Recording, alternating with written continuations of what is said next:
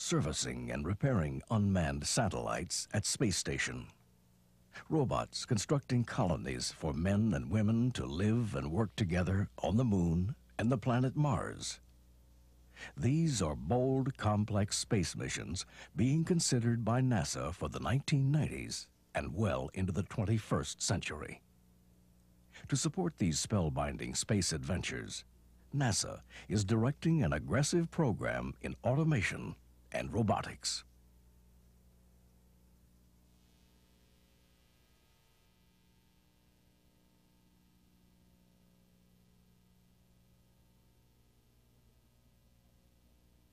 One of the key NASA centers developing state-of-the-art robotics for Space Station Freedom is NASA's Goddard Space Flight Center, just outside of Washington, D.C. Goddard will develop the Flight Telerobotics Servicer, called FTS for short, for Space Station Freedom. This includes the development of the FTS Operational Flight System, a series of test flights aboard Space Shuttle, and the development of a ground-based research facility.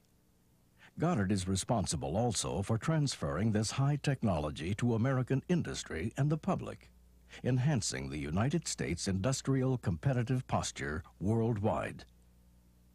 A telerobotics servicer, FTS is a robotic device that combines teleoperation using a human operator to direct the machine with autonomous capabilities for performing tasks mostly by itself, but supervised by man. Plans call for the FTS to assist the astronauts in the assembly of Space Station Freedom. While FTS will be limited initially to spacecraft servicing and maintenance tasks, ultimately it will be able to reach, retrieve, and service unmanned satellites in an unprecedented manner, saving millions of dollars.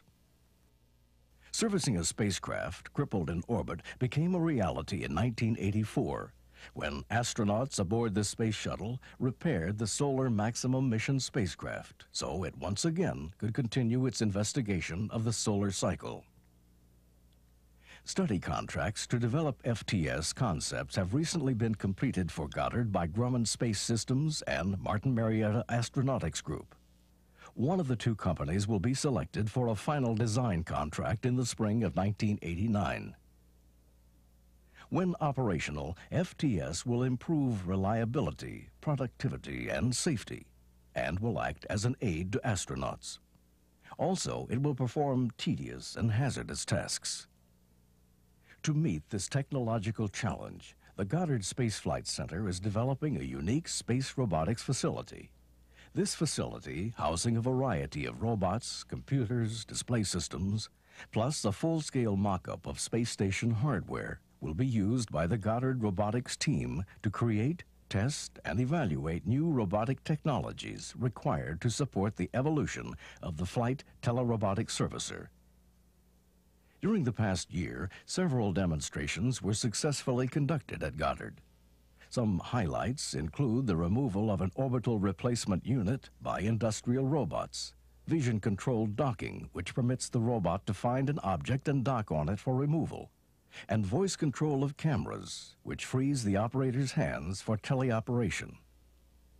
One of the key demonstrations was the use of a forced-reflecting master-slave telerobot, which successfully repaired a full-scale mock-up of the Solar Maximum Mission spacecraft using the same procedures performed in space in 1984.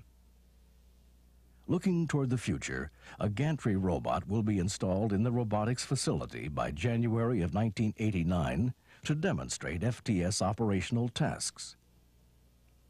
The final goal of the FTS program is to move innovative concepts from research into flight systems, thus providing spin-off benefits for the science and industrial communities. Goddard's long-range plan for the robotics facility is to make it a national resource for use by private industry, other government agencies, and universities to test and evaluate their own concepts and hardware. Working closely with the National Institute of Standards and Technology, NIST, Goddard's far-reaching goal for robotics in space is the definition and maintenance of a functional systems architecture. The NASA NIST Standard Reference Model for Telerobot Control System Architecture, or NASREM, has been selected and developed by the FTS program to fill this national need. One of the unique technologies being developed by Goddard for the FTS program is a robot simulation system. This animated graphics system is being used to emulate the control system for robot configurations and provide critical information regarding the robot's reach capability, potential path planning, collision detection, and avoidance. The Flight Telerobotics Servicer aboard Space Station Freedom will revolutionize America's space program.